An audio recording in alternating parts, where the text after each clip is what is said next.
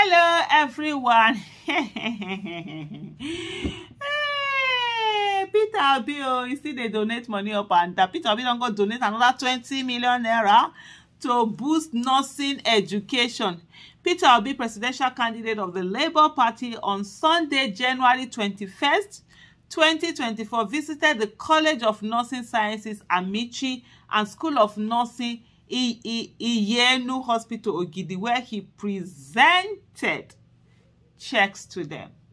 Can you beat that? Peter Obi that they are teaching lesson. You don't agree learn their lesson. They go on, they do your own lesson. Hey, this is hey, we will show it. The people that said that we show Peter Obi, they are not the ones who are crying up and down. No. They are not the ones who are crying up and down that they are moving CBN and FAAN. Not that elders have been running around like headless chicken.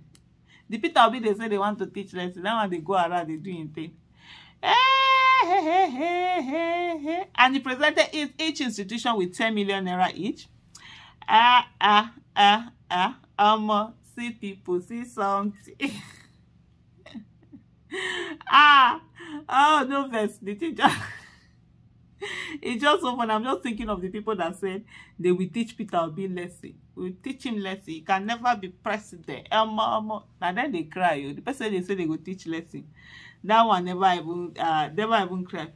In a post on his X handle, formerly Twitter, Mr. Peter Obi stated that he has constantly advocated for the training of healthcare professionals, especially nurses, recognizing their crucial role at the primary healthcare level and their significant contributions to the growth of the health sector.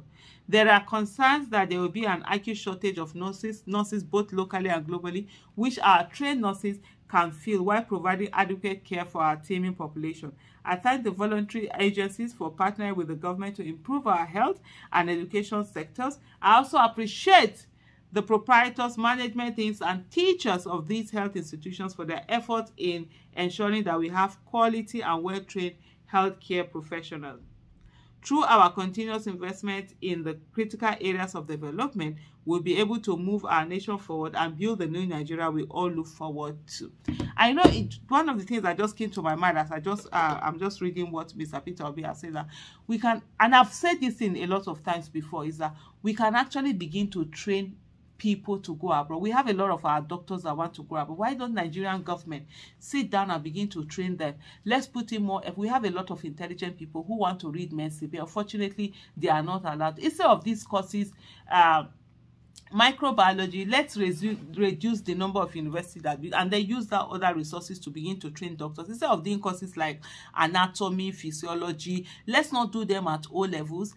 At a first course. Let's have more of, since it's the same training, medical training, and then you can do anatomy, physiology at postgraduate, postgraduate level. You can then go and do that. While we do all of this, we'll be able to have a lot of doctors, nurses, and all of that, and they can all go abroad. They'll be sending money, but they'll be remitting money to Nigeria. It's a win-win thing. Let's train more to send more outside and also have more that will stay within. One of the things that it's not everybody that always travel abroad. It's not everybody that want to go to, and it's not everybody that can, even those that want to do it. So there will always be people here. But let's intensify effort in putting effort in training these people. We have a lot of people who can be nurses. We have a lot of people who can be doctors. Most times they are frustrated. They can't get admission even with their fantastic results, and then we have people who have leg connection and all of that. They get their children in, and these children end up not even reading the course, or even when they're actually reading it, not practicing, because it was never what they wanted.